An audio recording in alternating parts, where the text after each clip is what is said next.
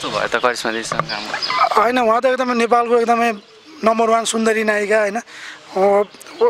उहाँ त म एकदम उहाँको त पहिल्यैदेखि म सानैदेखि नै फ्यान नै हो होइन। उहाँसँग काम गर्न पाउनु त म एकदमै आफूलाई फुली भइछ परी आई हुन्डरी वाट दिस एट यस्तो टाइपको थियो। सेती कोसी है, त्यो कोसीमा डुबाएर राख्नुभयो मलाई होइन एनबी गुरुबाले। पोखरा सुटिङ हुँदा त मलाई चाहिँ केही मान्छेहरू किडन्याप गर्न आएको थियो कि त्यहाँको लोकल मान्छेहरू। त्यहाँ मेरो पहिलाको एउटा सानो त्यस्तै थियो। Subscribe to the channel and turn on the notification bell so you never miss an update. नमस्कार, तपाईँ आफ्नो स्मार्ट मोबाइल सेटमा, स्मार्ट कम्प्युटर सेटमा अनि स्मार्ट टेलिभिजन सेटमा हाम्रो च्यानल स्मार्ट टिभी इन्टरनेट मार्फत हेरिरहनुहुने दर्शकलाई म स्वागत गर्छु।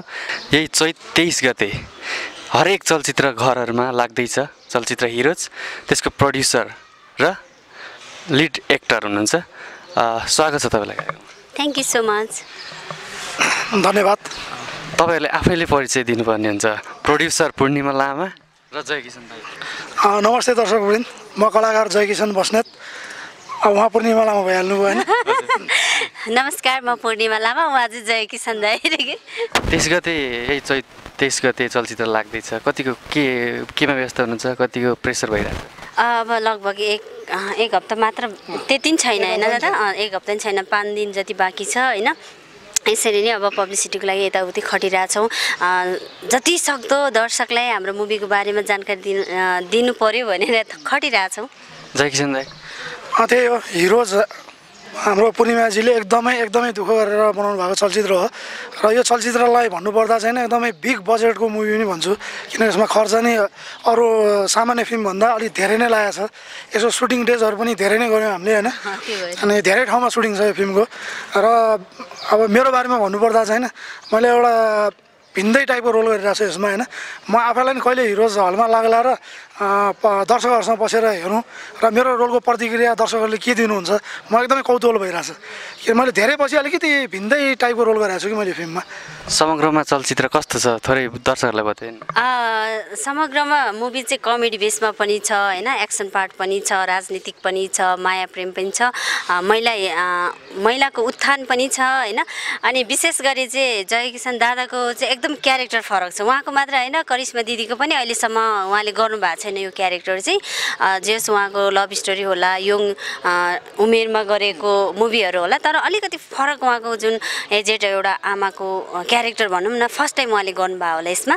सबैको फरक छ, जय दादा पनि फरक छ। उहाँलाई जसले पनि कमेडी बेसमा मात्र गर्नुहुन्छ भन्ने हुन्छ होइन, अनि हँसाउने मात्र भन्ने छ। तर उहाँको चाहिँ यो फिल्ममा चाहिँ एकदमै हँसाउने त आफ्नो ठाउँमा छँदैछ, तर अरू चिजहरू यति फरक छ, उहाँको क्यारेक्टरै फरक छ होइन। मुकेश दादा पनि फरक छ, सबैले चाहिँ हिरो भनेर चिनिन्छ उहाँलाई होइन, तर यो फिल्मबाट चाहिँ उहाँलाई अर्कै भनेर चिनिन्छ। उहाँको गेटअपदेखि गर्ने अब सबै कुराहरू, स्टोरीदेखि सबै फरक छ। समग्रमा कस्तो फरक छ दाइ तपाईँको रोल चाहिँ? एकदमै फरक छ।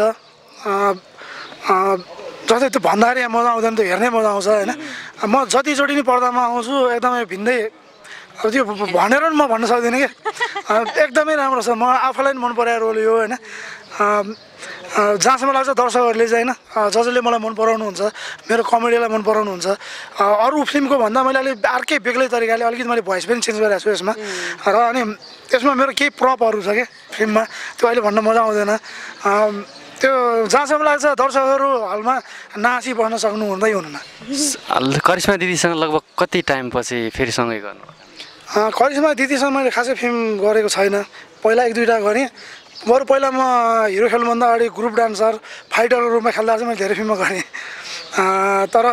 अहिले कस्तो भयो त करिश्मा दिदीसँग काम गर्नु? होइन, उहाँ त एकदमै नेपालको एकदमै नम्बर 1 सुन्दरी नायिका होइन। उहाँ त म उहाँको त पहिल्यैदेखि म सानैदेखि नै फ्यान नै हो होइन। उहाँसँग काम गर्न पाउनु त म एकदमै आफूलाई नै गौरव ठान्छु। उहाँले नै एकदमै राम्रो काम गर्नुभएको छ करिश्मा दिदीले। त्यस समग्रमा भन्नुपर्दा यसमा जतिजना पनि कलाकार हुनुहुन्छ सबैले आफ्नो ठाउँबाट एकदमै आफ्नो बेस्ट दिनुभएको छ। त्यस कारणले नै हिरोज भन्ने चलचित्र राम्रै बनाउनुपर्छ। पूर्णिमाजी, यो मुभी भनेको एउटा आर्ट पनि हो, कमर्स पनि हो, तपाईँ त प्रड्युसर पनि हुनुभयो, अन्त यसमा कलाकार पनि हुनुहुन्छ। त्यो दुइटालाई चाहिँ कसरी ब्यालेन्स गर्नुभएको छ यसमा? सुरुमा चाहिँ म प्रड्युसर नभएर एउटा एज अ कलाकारको लागि चाहिँ आएको थियो र त्यही भएको थियो सुरुमा एग्रिमेन्ट पनि म कलाकारमै भएको थियो होइन पछि गएर चाहिँ सुटिङ जाने टाइममा लगभग उहाँहरूको एकजना प्रोड्युसरको भिजा लगाएर बाहिर जानुभयो भन्ने कुरा भयो त्यसपछि चाहिँ सुटिङलाई अब आफूले पहिलोचोटि गरेको प्रोडक्ट रोक्दाखेरि मजा आउँदैन नि त होइन त्यो भएर चाहिँ म आफैले पनि प्रड्युस गरेको बिजनेसको हिसाबले अनि जस अब कलाकार मात्र भएको भए चाहिँ कामलाई बढी फोकस हुन्थ्यो होला काममा इन्जोय हुन्थ्यो होला होइन प्रड्युसर पनि भइसकेपछि चाहिँ इन्जोयको साथसाथै अरूलाई पनि कसरी इन्जोय दिने भन्ने कुरामा ध्यान जानु पर्दो रहेछ कि अब कलाकार मात्र हुँदा आफू खुसी हुन्थ्यो होला प्रड्युसर हुँदा चाहिँ सबैलाई खुसी कसरी बनाउने कसरी चाहिँ मेजरमेन्ट गर्ने कसरी चाहिँ यो कामहरू कम्प्लिट गर्ने त्यो चिजमा एकदमै ध्यान दिनुपर्ने रहेछ जय किसन दाई अब मुभी त राम्रो गर्नुभएको छ फरक रोल पनि गर्नुभएको छ तर अहिले 23 गते अर्को पनि एउटा चलचित्र छ तिमीसँग लाग्दैछ त्यो कतिको थ्रेट सम्झिनु भएको छ त्यो छैन त्यो फिल्म तिमीसँग भन्ने फिल्म मेरो अस्ति धुम 2 रिलिज भएको थियो नि अस्तिको वर्ष त्यो बेला नै मैसँग जुत्न लाग्थ्यो त्यो फिल्म मेरो फिल्मसँग अनि त्यो बेला खै के भएर उहाँहरू सर्नुभयो ब्याक सर्नुभयो मैले धुम 2 चलाएँ अस्ति गएको 30 मा अब घुम्दै फिर्दै फेरि योपालि मेरो हिरो चाहिँ आउँदैछ फेरि हाम्रो शिशिरजीको तिमीसँग नै आएछ अब म खासै थ्रेड छैन किनभने उहाँहरूको एउटा भिन्दै प्याटर्नमा छ हाम्रो हिरोज भिन्दै प्याटर्नमा छ उहाँहरूको दर्शक भिन्दै होला हाम्रो दर्शक भिन्दै छ म अब किनभने आजकल नेपाली फिल्महरू धेरै बनिरहेछ नजुती त अब कुनै चान्स नै छैन दुईवटा फिल्म चल्दैछ दुईवटा फिल्म चलोस् भन्छु म चाहिँ तपाईँ के भन्नुहुन्छ प्रोड्युसर होइन बिजनेसको हिसाबले त हामी प्रड्युसरले मात्र होइन सम्पूर्ण अब नेपालको बजार चलचित्र बजारले नै सोच्नुपर्ने कुरो हो होइन मेरो नआए पनि अरू कुनै न कुनै मुभी त आउँछ नै अवश्य नै एक हप्तामा 2-3टा मुभी जुदिरहेकै छ होइन त्यही भएर कुनै न कुनै त आइहाल्छ तिमीसँग अब हिरोज नआए पनि हिरोजसँग तिमीसँग नआए पनि होइन आउनु त आइहाल्छ तर दर्शकले फिल्टर गरेर छानेर हेर्ने अवसर पायो भनौँ न मेन कुरो अनि कतिपय चिजहरू चाहिँ यस्तो हुँदो रहेछ कि जस अब नेपाली मुभीले सबै दर्शकको माया पाउन नै गरिन्छ होइन मेन कुरो त माया पाउनु नै ठुलो कुरो हो नि त त्यही माया चाहिँ बाँडिदो रहेछ त्यति हो अब एउटै फिल्म मात्र रिलिज हुने भएको भए सबै दर्शकहरूको माया एउटै मुभीले मात्र पाउँथ्यो नि होइन अब 2-3टा रिलिज हुँदा चाहिँ माया बाँडिदो रहेछ क्या जय किसन दाई अब यो पछाडि तपाईँको नेक्स्ट प्रोजेक्टहरू के छ मेरो छ धेरै आउनु बाँकी 12 मासी भन्ने आउँदैछ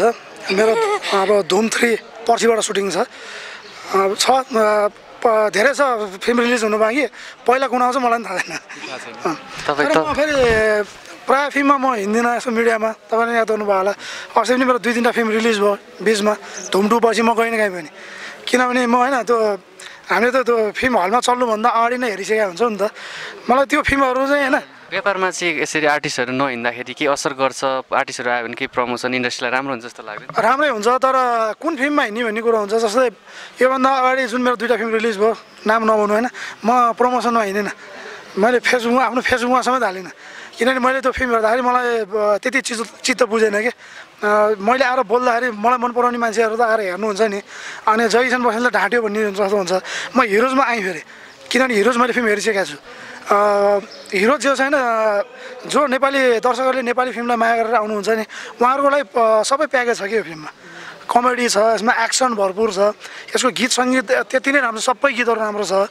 अनि सबै चिज राम्रो भएर होइन यो फिल्म चाहिँ हेर्न मिल्छ भन्ने हिसाबले नै मैले भन्नु हो र म दर्शकहरूलाई भन्छु मलाई मन पराउने मान्छेहरूले चाहिँ दर्शकहरूले चाहिँ होइन हिरोज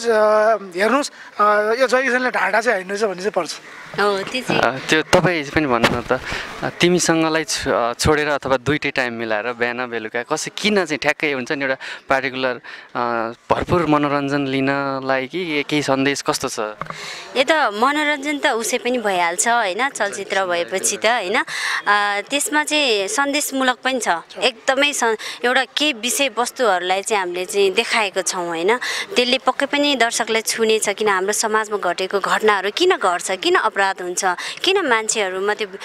बेरोजगारी हुन्छ मान्छेहरूले किन अपराध गर्छन् त्यो चिजहरूलाई पनि हामीले उत्थान गरेको छौँ होइन त्यो भएर पनि मलाई चाहिँ दर्शकले मन पराउनुहुन्छ जस्तो लाग्छ है सबैले अब कति फरक फरक टाइपको मुभीहरू छ नि त कतिले माया प्रेमलाई समेटेर बनाएको छ कसैले एक्सन पार्टलाई समेटेको छ भने कसैले फरक फरक छ तर यसमा चाहिँ सबै कुरा मिक्स छ होइन त्यो भएर पनि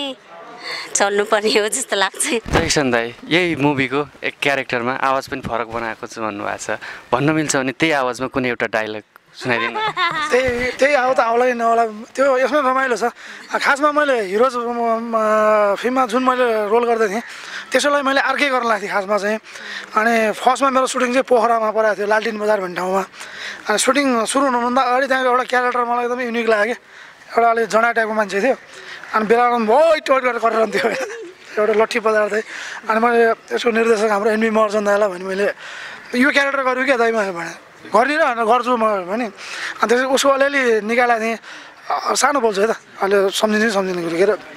अलिक इङ्ग्लिस पनि अर्कै तरिकाले बोल्छ कि त्यो मान्छेले अनि त्यसपछि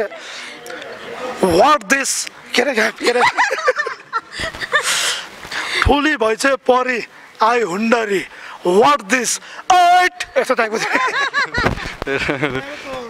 त्यहाँको के अरे लोकल मान्छेकै गर्दा थिएँ मेरो अहिले त्यो स्वर अलि घाँटी खराब भइरहेछ त्यो फिल्ममा मजा छ उहाँको त मलाई धेरैवटा डायलगहरू मनपर्छ होइन मलाई मात्र होइन धेरैजनाले अब त्यो मुभी एडिट गर्ने टाइममा पनि धेरैजनाले देख्नु भएको थियो कि अनि उहाँहरूले नि चाहिँ पुरा त्यसलाई फलो गरिरहनु भएको थियो कि बाहिर हिँड्दाखेरि पनि एकदमै उहाँको त धेरै राम्रो पार्टहरू छ होइन करिश्मा दिदीको पनि त्यत्तिकै च्यालेन्जिङ पार्टहरू छ एउटा सुटिङ दौरानको कुनै एउटा रमाइलो क्षण सुनाइदिनु न सबैभन्दा रमाइलो चाहिँ म एकदम बिरामी थिएँ है मेरो चाहिँ जन्डिस भएको थियो अनि जतिखेर पनि जसले पनि पानी खनाइदिने कि मलाई चाहिँ जहाँ भेट्यो त्यहीँ पानी खनाइदिने अनि सेती कोसी के हुँदा त थियो सेती कोसी है त्यो कोसीमा डुबाएर राख्नुभयो मलाई होइन एनबी गुरुबाले यति गर्मी त्यो ठाउँमा जेठमा होला नि दादा जेठ असारको सुटिङ होइन कति गर्मी हुन्छ पोखरामा गर्मी त्यो जन्डिस बढेर पुरै आँखा चाहिँ पहेँलो हुँदो रहेछ कि लेन्स लगाएको जस्तो अनि गुरुबाले ल पूर्णिमा खत्तम भयो गयो अब सुटिङ गर्न सक्दैन यसलाई खोलामा लगेर डुबाएर राख भन्नुहुन्थ्यो कि अनि मलाई खोलामा लगेर डुबाएर राख्नुभएको मलाई बग्दै तल गयो मलाई निकाल्नु मलाई पौडी खेल्न आउँदैन थियो कि त्यतिखेर निकाल्नु भने चाहिँ कसैले सुन्ने होइन सबैजना आफ्नो धुनमा सुटिङ भएन थियो मलाई यति डर लागेको त्यतिखेर त्यो फिल त्यो टाइमको त्यो चाहिँ बिर्सिनै नसक्ने भनौँ न अरू त धेरै छ है दादा दाइ पनि सुनाइदिनु एउटा अब यसमा अरू 4 जना नयाँ कलाकार नि हुनुहुन्छ उहाँहरू सबै साथी हो मेरो सबै उस्तै मान्छे भएर यो दिन ऊ दिन रमाइलो भन्ने छैन हरेक दिन रमाइलो हुन्थ्यो अलिकति उनीहरूलाई चाहिँ अलिकति गाह्रो हुन्थ्यो कि किनभने त्यो लगानी बढिरहेको थियो ड्रेस बढिरहेको थियो होइन तर हामी कलाकार मात्र भएर हामीलाई चाहिँ सधैँ रमाइलो नै हुन्थ्यो अब सम्झनै पर्दा चाहिँ होइन रमाइलो भन्यो के भन्नु है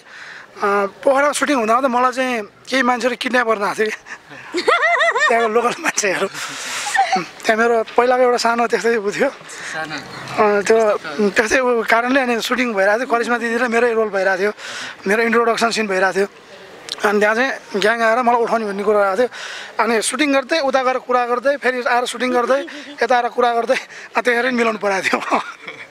अलिक सम्झाउनु मिल्यो किनभने त्यो मेरो गल्ती थिएन होइन मेरो गल्ती नआयो जस्तै त्यो यो फिल्मसँग सम्बन्धित होइन अरू आउट कुरो थियो त्यो अनि त्यो चाहिँ म सम्झिन्छु कि एक दिन या 2 दिन फेरि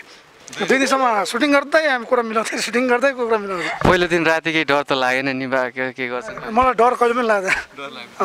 डर लाग्ने भए म किन त्यहीँ जान्थेँ र म अस्ति भयो भने पोखरै सुटिङ गरेर आयो हालसालै योपालि मेरो फाउ पुर्ने नि मैले पोखरामै बनायो जो साथीहरू अहिले मेरो फेरि अहिले बोलचाल छ राम्रै छ जस त्यो चाहिँ एकदम सम्झिन्छ यो हिरोज भनेपछि त्यो चाहिँ सम्झिन्छु कि म अनि अन्त्यमा दाइ त्यो बेला फाइट गरिरहेको थियो भने फाइट सिन अनि एकदम ऊ पूर्णिमाले भनेको थियो त्यहाँ एकदम गर्मी अनि त्यो फाइट सिन गर्दा झन् त ब्लड तातिन्छ नि घामले त्यस्तो बेला त मान्छेहरू झन् रिस उठ्ने कि अन्त अब के अलिकति के छिसिको गरौँ भने फेरि त्यो मैले गर्दा सुटिङलाई डिस्टर्ब हुन्छ किन अरूको ठाउँमा अनि त्यही पनि एकदम कन्ट्रोल गरेर कुरा मिलाइएको थियो अहिले एकदम राम्रो छ अहिले उहाँहरूसँग राम्रो छ अब उहाँले सम्झेर पोखरामा हेर्न आउनुहुन्छ होला यो फिल्ममा जय किसान छ यस्तो भएको थियो भनेर उनीहरू ग्याङ आउँछ होला फिल्म हेर्नलाई ग्रुपै आउने कि फेरि 10-12 जना ग्रुपै उठाउन आउने भएपछि अब हामी त सुटिङ रोक्छ होला भन्ने डर लाग्यो त्यसमाथि करिश्मा दिदीसँग उहाँको सुटिङ भइरहेछ है यता कुरा गर्दै फेरि उता ग्रुप पुरा है या अब बडी बिल्डर है सबैजना होइन केटाहरू आज 10-12 जना के कुरा हो भन्दाखेरि तिमीहरूलाई किन भन्ने भन्छ कि अब सकिएन त्यहाँ कुरा होइन अब उहाँलाई त हामी त सुटिङको लागि ल्याएको हो यस्तो हो प्लिज अब हाम्रो सुटिङलाई यस्तो हुन्छ घाटा हुन्छ भने जेसैको होस् न हर पर्सनको कुरा हो भन्दै चाहिँ कस्तो तनाव भएको थियो नि त त्यतिखेर एकदमै तनाव भएको थियो अनि लास्टमा दर्शकहरूलाई म के भन्छु भने म जस्तै धुमटु तपाईँले जति मन पराइदिनु भयो त्यसपछि बिचको 2टा फिल्ममा म मिडियामा आइनँ किनभने त्यो खासै फिल्म आफूलाई राम्रो बनाएको छैन कि जस्तो लागेर म नआएको हो तर हिरोज भन्ने चलचित्र चाहिँ होइन एकदमै मनोरञ्जनको फुल प्याकेज नै छ सबैजनाले राम्रो काम गर्नुभएको छ राम्रो मनोरञ्जनको साथसाथमा एउटा होइन धेरै सन्देश पनि पब्लिकहरूलाई छ र म आफ्नै बारेमा भन्नुपर्दा चाहिँ मेरो एकदमै युनिक रोल हिरोजमा आउँदैछ म आफूलाई पनि मन परेको त्यो क्यारेक्टर अनि त्यही भएर मलाई मन पराउने दर्शकहरूलाई हिरोज एकताल हेर्न आउन म अनुरोध गर्दछु त्यसमाथि अब हाम्रो पूर्णिमाको अरू सबै करिश्मा दिदी हाम्रो मुकेश ढकालजी धेरै हुनुहुन्छ यसमा कलाकार दिनेश डिसी जति पनि कलाकार हुनुहुन्छ उहाँहरूले एकदमै राम्रो काम गर्नुभएको छ त्यो हिसाबले दर्शकहरूलाई चाहिँ म के भन्छु भने आउनुहोस् हेर्नुहोस् तपाईँहरूको जुन टिकट काट्नु भएको पैसा हुन्छ तपाईँहरूको अमूल्य समय हुन्छ त्यो खेर जाँदैन म यहीँ आफै ग्यारेन्टी गरिदिन्छु ल तपाईँ के भन्नुहुन्छ पनि एकदमै अब म त त्यसमाथि नयाँ कलाकार थियो होइन मलाई त्यति केही पनि ज्ञान नभएको फिल्म लाइनको त्यसमाथि प्रड्युसर होइन तर उहाँहरूको त्यो एक्टिङ हेर्दा उहाँहरूको जुन क्यारेक्टर हेर्दा म आफै हाँसिरहन्थेँ कि जति हेरेर मलाई टेन्सन भन्दा पनि उहाँहरू सुटिङ गर्दाखेरि फिल्ममा सुटिङ स्पटमै बसिरहन्छु होइन कहीँ जान्न कि त्यहाँ सुटिङ भइरहेको छ भने म सुटिङमै बसिरहन्थेँ कि अहिले पनि त्यसै गर्छु म जसको सुटिङ होस् आफूले काम गरेको मुभीमा चाहिँ म हेरिरहन्थेँ कि उहाँहरूले कसरी एक्ट गर्नुहुन्छ के गर्नुहुन्छ त्यो चाहिँ हेरिरहन्थेँ कि अनि उहाँहरूको जब पालो हुन्थ्यो नि म हेरे हुन्थेँ हाँसे गर्दा हा गरेर नि यो बिरामी हुन्छ कति हाँसेर बस्छ भन्नुहुन्थ्यो कि दर्शकलाई एकचोटि आह्वान गरिदिनु न त हिरोज हाम्रो चैत्र 23 गते आउँदैछ अब हजुरहरूको आँगनमा हामीलाई पनि माया गर्नु भएर हिरोजलाई माया गर्नु भएर एकचोटि हलसम्म पुग्नु भएर हेरिदिनु होला र कमेन्ट पनि गरिदिनु होला नराम्रो लागे पनि राम्रो लागे पनि त्यो चिजहरू चाहिँ भोलि हाम्रो कमजोरीहरूलाई चाहिँ सुधार्दै अर्को जुन अरू बनाउँदाखेरि फेरि नेक्स्ट प्रोजेक्टमा चाहिँ हामी सुधारेर अगाडि आउनेछौँ व्यस्त समयको बावजुद पनि हामीलाई टाइम दिनुभयो धेरै धेरै धन्यवाद तपाईँलाई धन्यवाद thank you so much smart टिभीलाई अनि सब्सक्राइब गर्न नभुल्नु होला माया गरिदिनु होला चैत्र 23 गतेको डेटलाई नभुल्नु होला